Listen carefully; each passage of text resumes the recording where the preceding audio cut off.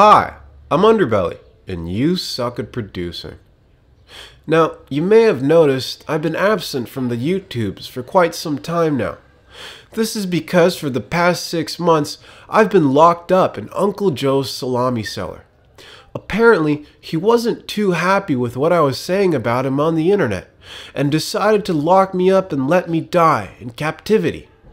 Fortunately, I was able to survive by eating one of Uncle Joe's salami sticks every 3 days, and drinking the piss water that would fall through the ceiling. After some time, I was able to escape, but unfortunately, the bottom half of my body rotted off in the cellar. No matter, I only need the top half. Okay, so I see that even after all this time, you guys still suck at producing. It's okay, I'm back and I'm here to help. Today, we're going to learn about sidechaining. Let's get started.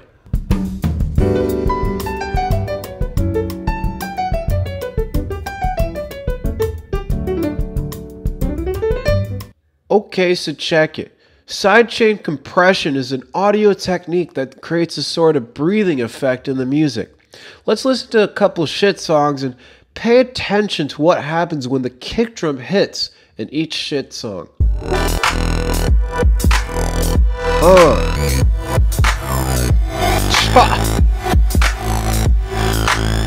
Up. Alright, let's try this one.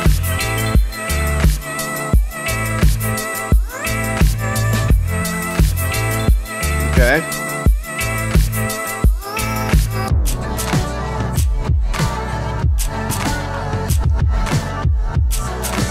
Alright, so check it. You'll notice that when the kick drum hits in each song, the rest of the song, all the instruments get kind of quiet as if they're ducking away at the awesome power of the kick. And that's what we're going to do today. So let's get rid of these shit songs over here and let's check out our live set. We got some drums going on.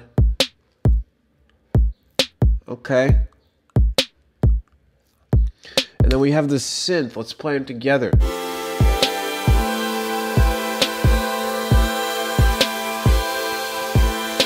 Okay, wowzers, that's pretty swaggin', but here's the situation. We want to use some sidechain in here to give it some nice flurm of Durza type sound.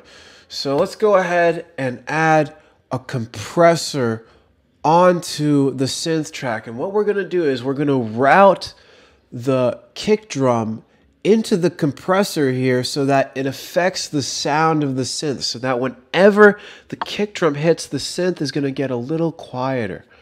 Okay, so check. You'll notice that on the compressor here, there's an upside down triangle. Let's go ahead and click on that and wowzers, we have here the sidechain panel. Let's go ahead and highlight sidechain. And we're going to get the audio from our drum track. So let's get it. Go ahead and click that. And let's play the song. And as we're playing, I'm going to lower the threshold on this compressor right here so that as it gets lower and lower, there's going to be more gain reduction happening. And the more gain reduction, the more this synth is going to duck out of the way of the drums. So let's hear that. Oh! What the? Beep, beep, beep. Wowzers. Okay, alright. Okay, so check it. You guys just sidechained your first sound. Go ahead and give yourself a tap on the wrist. You're doing great. But here's the situation, though. There's sidechain compression happening when both the kick and the snare are hitting. So let's go ahead and listen again and verify that.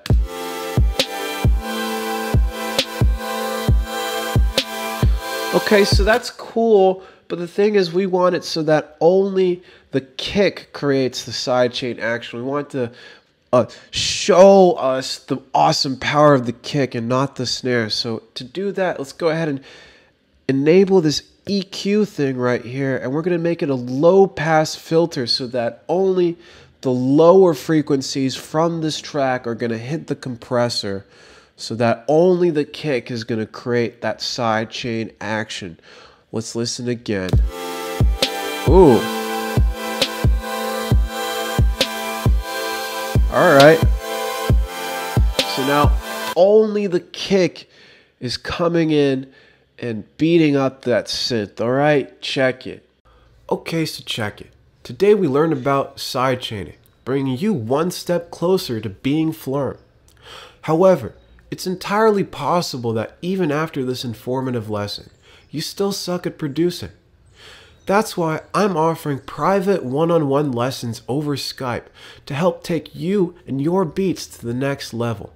If you're interested, please email me at djunderbelly@gmail.com. I'm Underbelly, signing off.